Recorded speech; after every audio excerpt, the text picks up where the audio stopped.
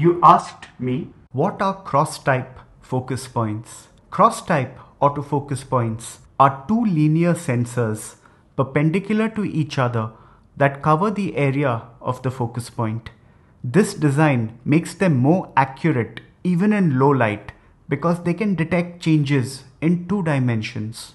The Canon 7D Mark II has 65 cross-type focus points, whereas the Nikon D500 has 35. Many other DSLR cameras have fewer cross-type points. So if you're researching a DSLR camera to click wildlife, look at how many cross-type points it has and use them more frequently. Please post your questions in the comments and I'll be happy to answer them for you.